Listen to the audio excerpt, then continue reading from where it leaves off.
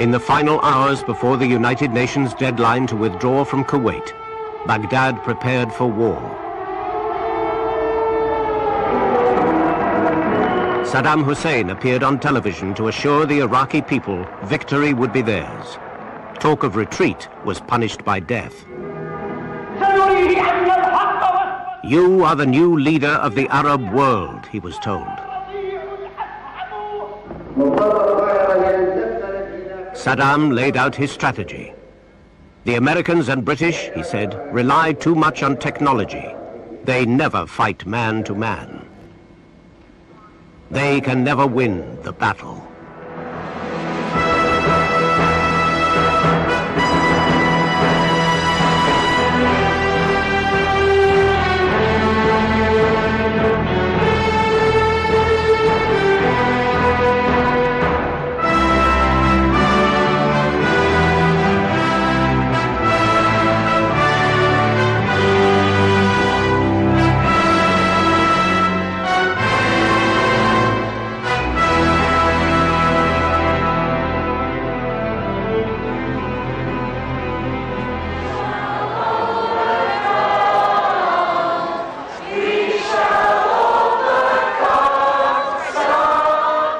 Across America and Europe, midnight vigils marked the passing of the deadline. Many feared a long and bloody war, another quagmire like Vietnam. At dawn, the president signed the order that would take the coalition to war. He was ordering people into situations where they would lose their lives, and the kind of magnitude of that awful decision, I think, haunted him. You know, how much is a life worth? How much is 100 lives worth? 1,000, 10,000. 1,700 coalition aircraft now prepared to attack. They faced modern Iraqi fighters, hundreds of missile batteries, and thousands of anti-aircraft guns. Some Pentagon estimates had suggested 1 in 5 aircraft in the first attack might be shot down.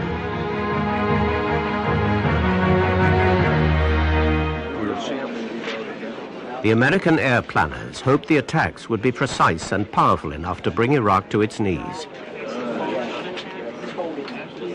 To begin with, the army occupying Kuwait would hardly be touched. Instead, strategic targets all over Iraq would be obliterated. Before the planes could attack, a unit known as Task Force Normandy had a critical role. Its Apache helicopter crews had been training for months. Their mission, to destroy at all costs 2 radar sites that could give Baghdad early warning of what was to come.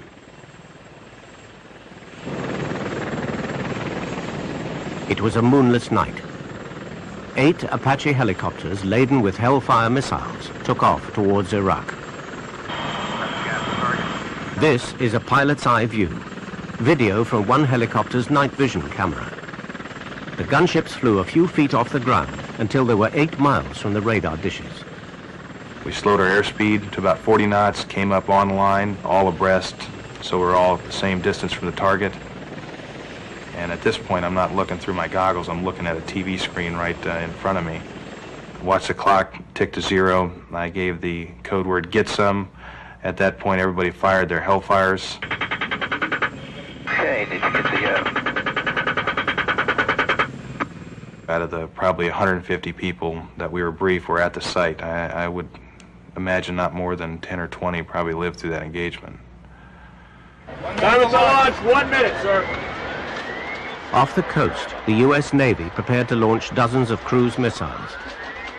But the missiles couldn't navigate over featureless desert, so they were secretly programmed to fly over the mountains of Iran and then turn towards Baghdad.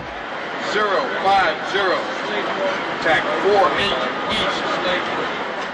The Iranians had no idea of any of this. The Navy commander prayed nothing would go wrong.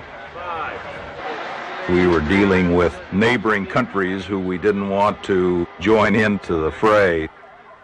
We'd never used them in conflict before, And there was a lot of apprehension about, do we launch these things and then they make up their own mind where they're going?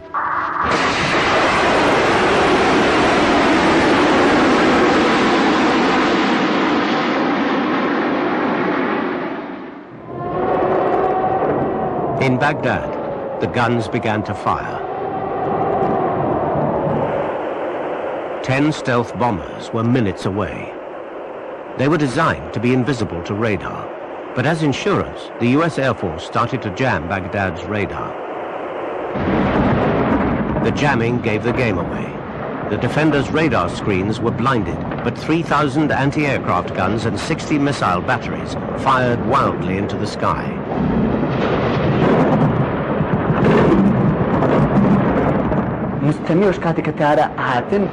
That night, orders came from headquarters to fire back any way we could, even if it meant closing our eyes and firing into the sky.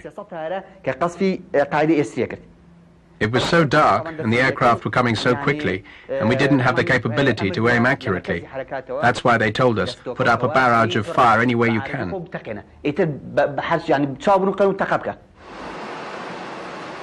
In the approaching stealth bombers, the pilots saw the firestorm of shells and missiles exploding above the city. They flew straight towards it. What we wanted to do was sever his ability to communicate with his frontline forces. And if that meant killing him, then so be it. Holy cow. That was a large airburst that we saw. It was filling the sky with dust. And I think, John, that airburst took out the telecommunications. CNN journalists gave a running commentary to the outside world. 6 minutes after the stealth bombers left, the cruise missiles arrived. Some destroyed government buildings. Others dropped carbon filament to short the electrical grid system.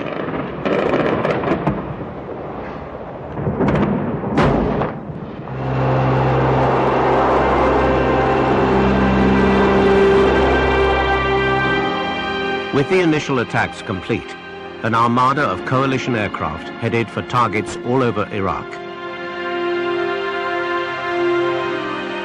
Hundreds of planes took to the air. Despite the initial successes, scores were expected not to return.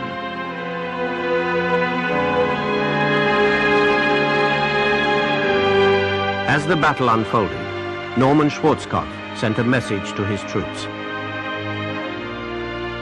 Soldiers, sailors, airmen, and Marines, this morning at 0300, we launched Operation Desert Storm. My confidence in you is total.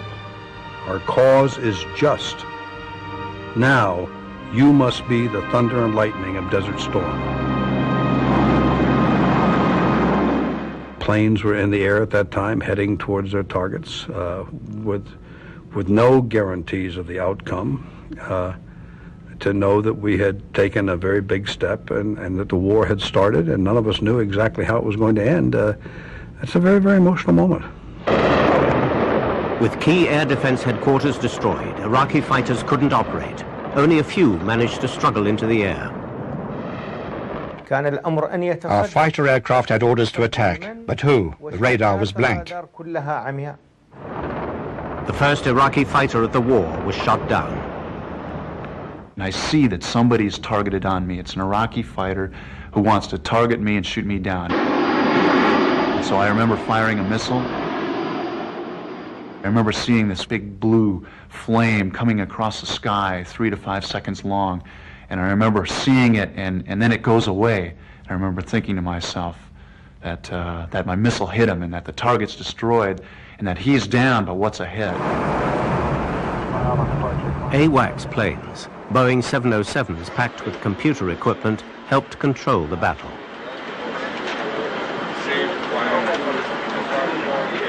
The coalition armada systematically attacked Iraq's war machine, the factories that made chemical and biological weapons, the Scud missile plants. In all, that night, over 200 different targets were hit. The first 24 hours consisted of more attacks in the master attack plan than The entire number of targets that were targeted in the years 1942 and 1943 during the combined bomber offensive in Europe. That night marked a new point in warfare. Precision bombing had become a reality. Only one Allied pilot was killed. At the White House, the politicians were euphoric. The first night of the war, everybody was, in heaven. They saw these strikes go in very successfully. Casualties were almost nil. Television pictures of bombs going down chimney stacks and all that sort of stuff. And some of the reporters were running around saying, this is going to be over right away. And I had to call down to the Pentagon press office and tell them, shut those guys up. We have just started a war. It isn't a one-day affair. It's not going to be over before the next commercial break.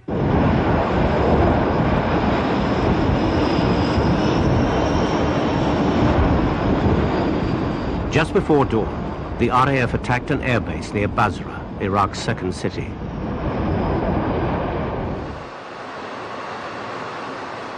Lacking American technology, for years the RAF had trained to surprise the enemy by flying low and fast.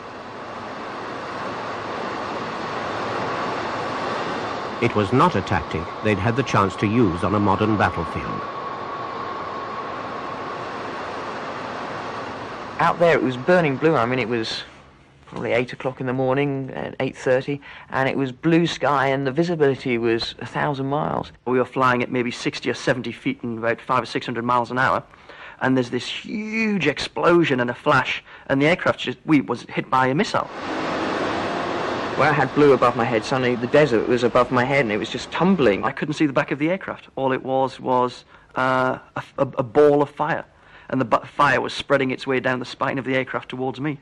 And then you say, this aircraft is going no further. And then you go, give me the ejection drills, It's actually half a second between pulling the handle and being thrown clear of the aircraft, and that half a second's like a lifetime. And then it's as if someone, a huge giant, just grabs you by the shoulder, yanks you up, and I remember my head going forward. And then there's the crack as the canopy opens, and you're left in your parachute. And it's deathly silent, and there we were about to land in the desert in Iraq. And then you realise how big the desert is and how clear the sky is. We'd gone from these modern-day nights on our high-tech Chargers, flashing around the sky in £20 million worth of technology, and suddenly there we were, two very sad pink bodies in the desert. Then, after about 3 hours, we saw some Iraqis coming towards us. And shots started to ring out, and they were shooting at us. They were trying to kill us. And we were down low, and I can't see it. And I remember John looking at him here as we were down and going, should we go out with a bang? And I don't know why. I just said, no, there's always hope. Saddam Hussein was moving between safe houses in the suburbs.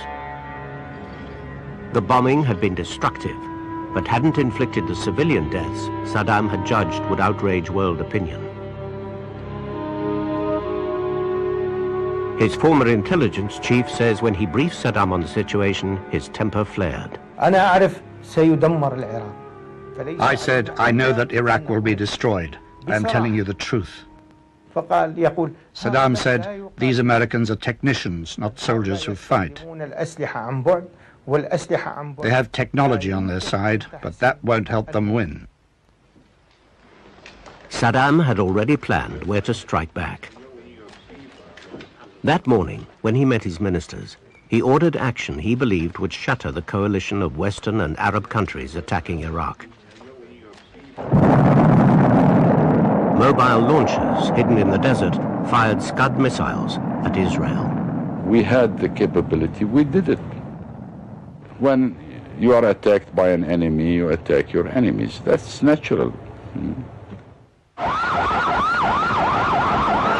The Scuds were fired indiscriminately at Israel's largest city. Saddam judged the Israelis would retaliate and join the conflict. The Arabs in the coalition would then refuse to fight alongside Israel. The coalition would collapse, and so would the war. Soon more Scuds were on the way. Israel's nuclear forces now went on full alert. 60 Israeli jets took to the skies. Early warning radar appeared to show Iraqi bombers heading for Israel. The American Defense Secretary picked up the hotline to Tel Aviv. Israeli retaliation seemed inevitable. You can imagine an American president sitting quietly as missiles land on the United States saying, no, we're not going to do anything. I mean, that's an unacceptable political position for any government. The Israeli army reported nerve gas in the debris of one of the missiles. Israelis prepared for the worst. We knew we had a real problem at this point, because if Israel got into the war, this was a real break for Saddam.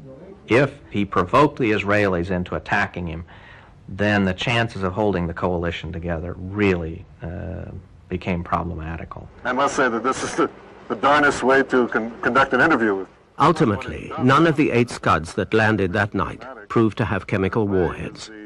The kind of threat we're facing.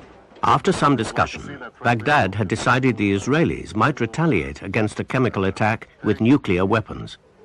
Actions that are necessary to remove it. أكيد بأن قسما من الصواريخ سكود كان. Some of the Scud missiles were loaded with chemical warheads, but they weren't used. They were kept hidden throughout the war. إلى ما بعد الحرب. We didn't use them because the other side had a deterrent force. المتوفرة لدى الطرف المقابل. The man who decided what happened next was Israel's Prime Minister, Yitzhak Shamir. He and George Bush disliked each other, but now Bush telephoned him. An angry Shamir told the president if America couldn't stop the Scuds, the Israeli Air Force would. Bush said to Shamir, pleaded with Shamir, tried to cajole Shamir that Israel not take any military action, that this would be injurious to the cause to the Allied cause, that in the final analysis this would also be injurious to Israel's cause. I think in such situations you have not to play with words. It couldn't be a moment of diplomatic discussions and debates. And well, I explained to him, it's very difficult, Mr. President, it's very difficult. I don't know what the day of tomorrow will bring, but at this moment we will act accordingly, accordingly with new concepts. Israel became the president's top priority. We were going to be redoubling our efforts in the darndest search and destroy effort that's ever been undertaken in that out in that area, and I hope that is very reassuring to the citizens of Israel. But Norman Schwarzkopf believed the Air Force should concentrate on winning the war, not placating the Israelis. He was furious at Washington's interference. He called them pointy-headed politicians who had never fought their way out of a wet paper bag. From my perspective, from the strategic perspective, and the President's perspective, and obviously I was doing this with the President's approval, it was vital to keep the Israelis out of the conflict. And that the way you did that was to make certain that they knew we were doing everything humanly possible to deal with that Scud threat. Cheney overruled Schwarzkopf. Aircraft started to crisscross 28,000 square miles of desert, hunting for perhaps 14 mobile Scud launchers. They couldn't find them. Neither could they find the convoys bringing supplies of fresh missiles. They used to transport the Scuds to us in civilian buses. They'd take out all the seats and slide a missile in through the back. Even if the bus was spotted by an enemy plane, the pilot would assume it was just full of passengers. But there was another way to hunt Scuds. SAS columns were fighting deep inside Iraq. Schwarzkopf distrusted special forces. But 5 days before, the SAS commander had persuaded him to make an exception. There had to be people on the ground. The human eye cannot be replaced by technology. We were well armed, we had good strength, we above all had the desert as our friend to retreat and hide into. We were told in very categoric terms that our priorities 1 to 10 were Scud, Scud, and nothing but Scud. For 43 days, the SAS patrolled the Iraqi desert closest to Israel. They called it the Scud Box. This is the only film of an SAS column. It was taken by the gun camera on an American helicopter flying in to take back a prisoner. Within 2 days of the SAS arriving, there were no more launches from the Scud Box. Columns like this caused mayhem, destroying radar sites, microwave towers, and cutting communication cables. And when they saw Scud convoys, they attacked them. America had rushed Patriot missiles to Israel and Saudi Arabia to shoot down Scuds. In the skies above Tel Aviv and Riyadh, they dueled with the incoming missiles. The Patriots got as close as they could and detonated, filling the air with shrapnel. In Israel, the Patriot became a symbol of resistance, damping down the pressure for Israel to join the war.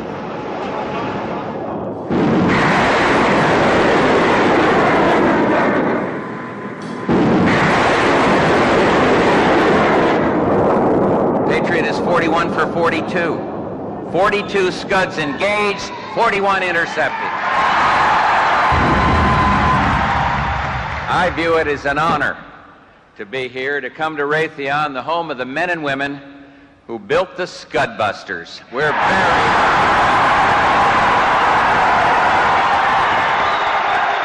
But the Pentagon was claiming a kill every time a Patriot exploded near a Scud. Senior British intelligence officers didn't believe the figures, and neither did the Israelis.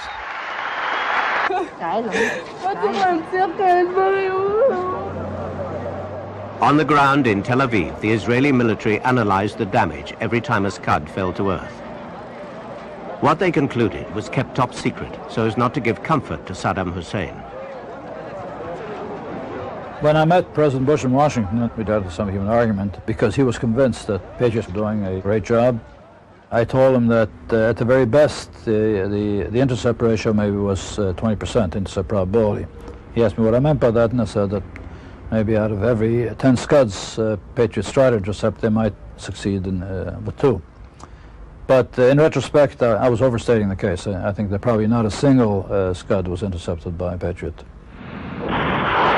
The Patriots struggled to react to Scud missiles traveling at 6 times the speed of sound. Second one's going to get an impact, though. The myth of the Patriot helped keep Israel out of the war, but most of the Scud warheads got through. Going to the ground, going to get an impact.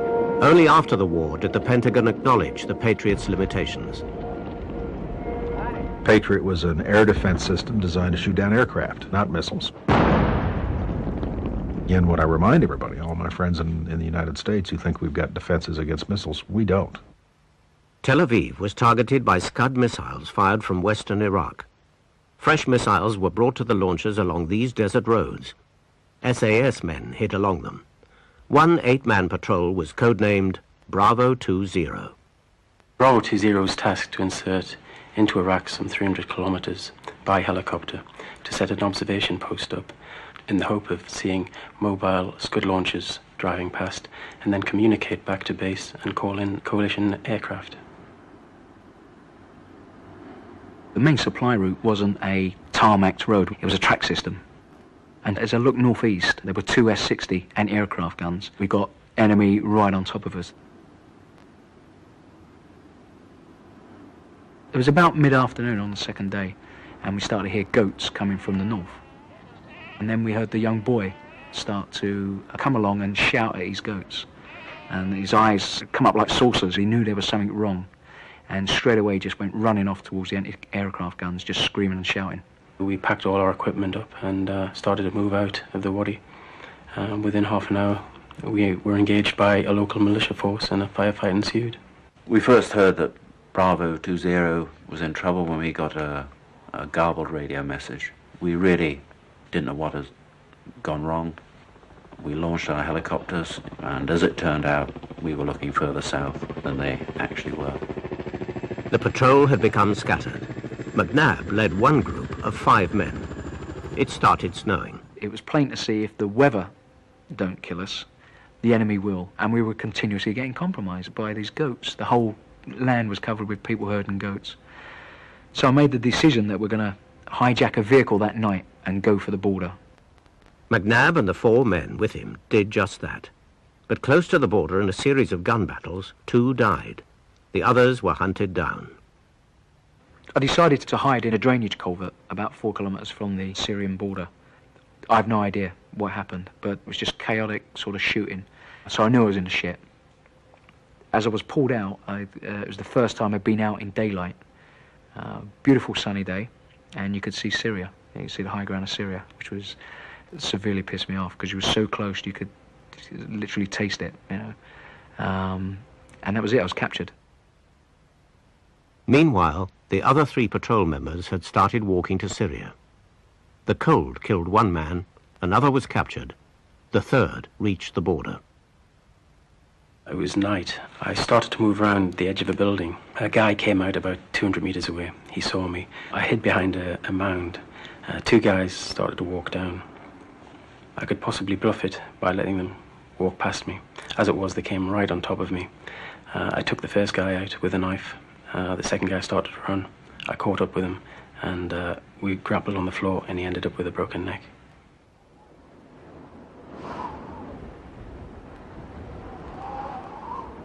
On the last night, when I started to collapse, I knew I was getting very, very close to dying at that point. I knew I had to get water. There was a goat herder's house. I staggered up there. A young guy came out and greeted me. I asked if this was Iraq. He then said Syria.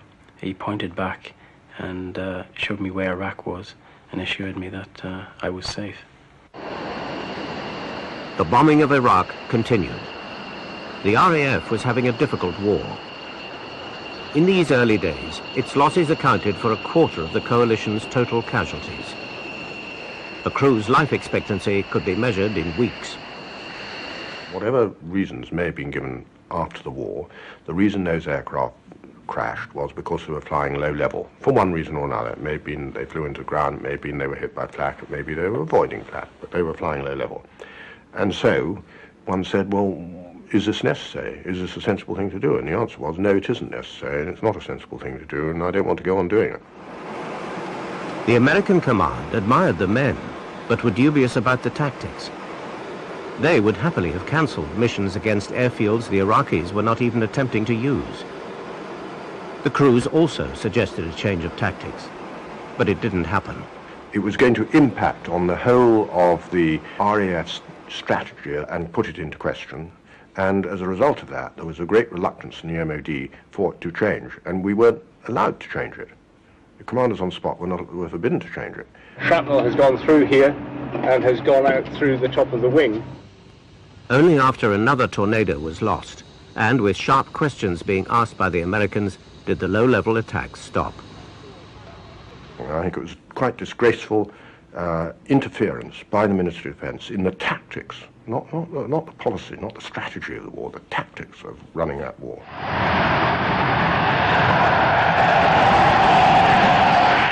Aging Buccaneer jets, the aircraft the tornado was meant to replace, rushed to the Gulf. They carried equipment to laser designate targets from higher altitudes. Splash. That was an excellent splash. Soon they were working in tandem with tornadoes, dropping laser-guided bombs.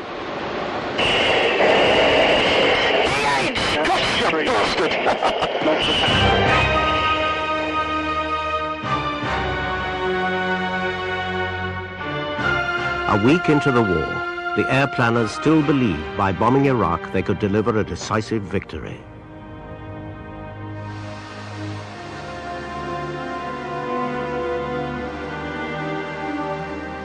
Much of Iraq's air force had been destroyed on the ground. The coalition controlled the skies. It could bomb at will.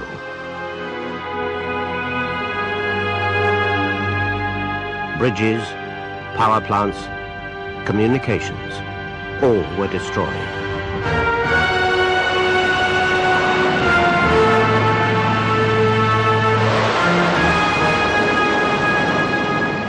But Saddam did not withdraw from Kuwait. He was determined to sit the bombing out.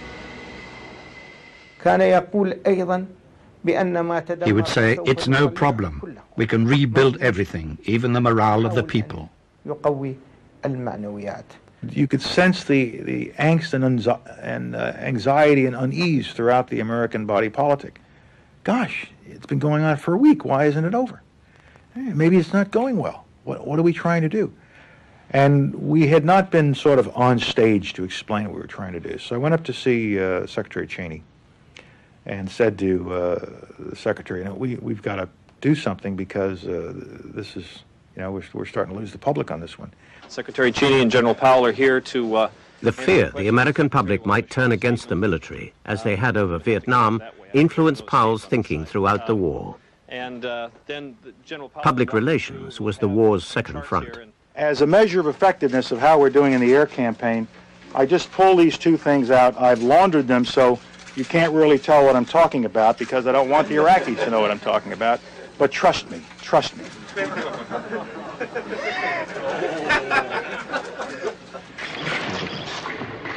Officially, Saddam was not a target. But the Allies launched 260 missions against sites where they thought he might be hiding. Eventually, spies reported Saddam slept in private houses, changing location every night. You can find out perhaps where he has been. You can find out even where he is. But what you need to know is where he's going to be, because you must mount an attack. And so it's almost an impossible task. You might find it strange, but the President of the Republic of Iraq was sometimes driven around the city in an old taxi. It's strange but true that Saddam also used a lorry to move around the city.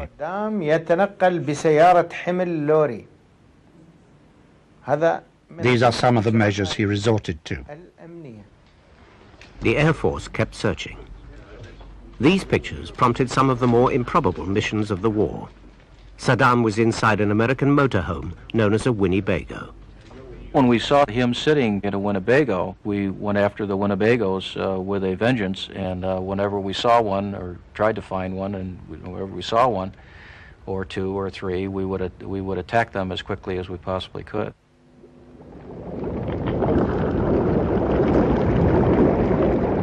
Iraqi soldiers in Kuwait opened a pipeline flooding the Gulf with oil.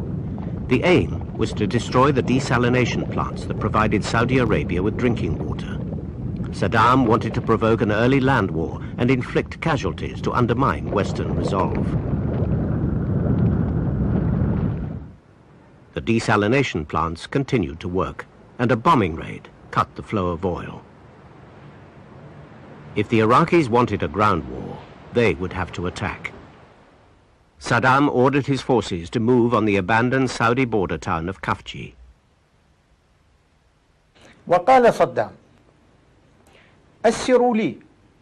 Saddam said, capture 4,000 or 5,000 American, British and French troops. We'll use them as human shields. We'll tie them to our tanks and overrun the Saudi oil wells. If we do this, the Allied jets won't attack.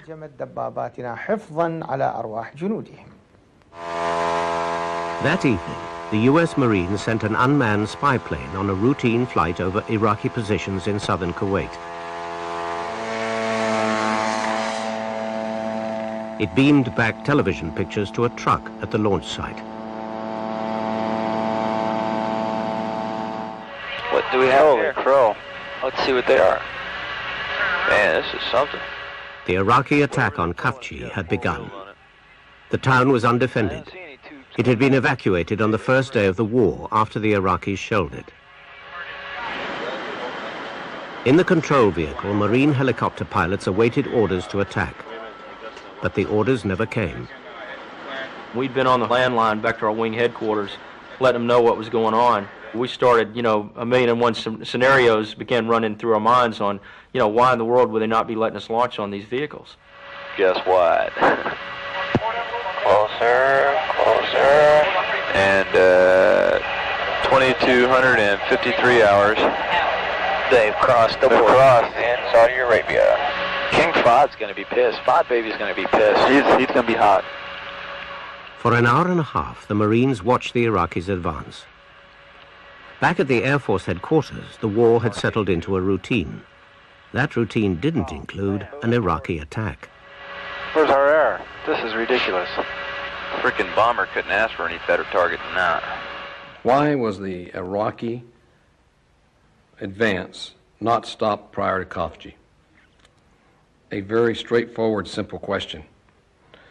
Deserves a very straightforward, simple answer. It was not the Air Force's best day. The Iraqis occupied Khafji.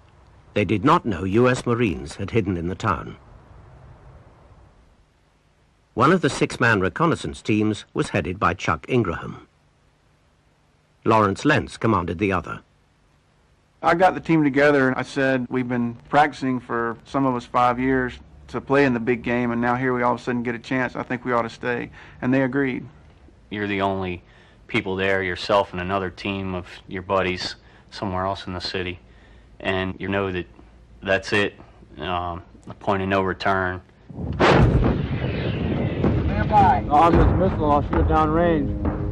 Take that bad boy out. Baghdad announced a great victory. But by dawn the next day, American artillery was in position. The Marines inside Khafji gave precise radio instructions telling the guns where to fire.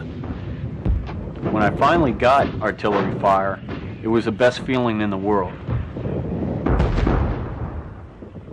Everything we called in was what we call danger close, which simply means that it's so close that the round could actually hit us instead of the enemy.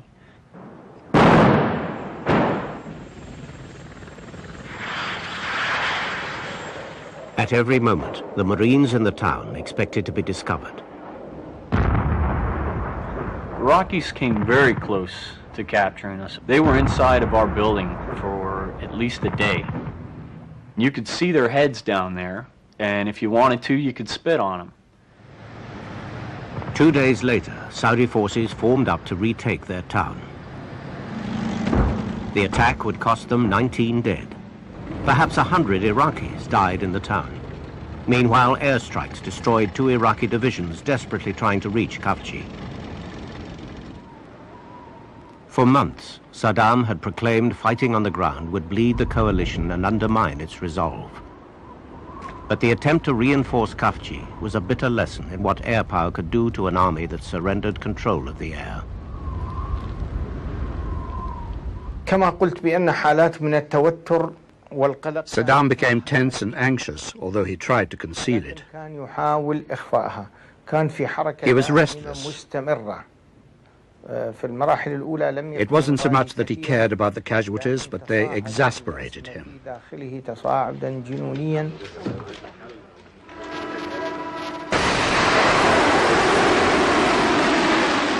The attacks on Baghdad continued. Stealth bombers by night, cruise missiles by day.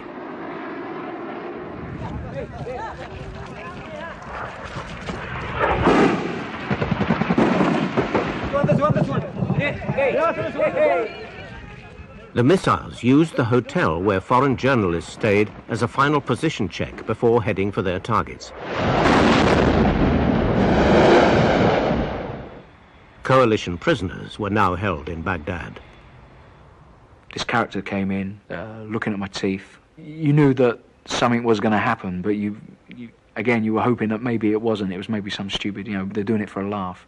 But there's nothing you can do.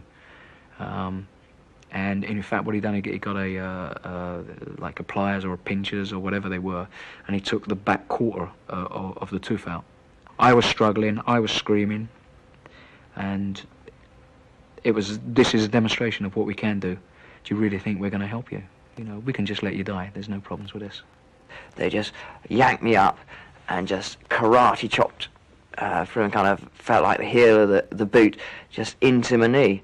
And I collapsed again and they just pulled me up, smacked, pull me up, smack, pull me up, smack, pull me up, smack. And eventually, and somewhere in there, whilst they're doing that, they say, are you pilot or navigator? Are you pilot? And eventually, pilot. And it just came out. I couldn't stop it. And that's when you realise you've broken to the violence. You feel a desperate sense of failure that you've let everyone down. هل لديك رسالة؟ Do you have a message?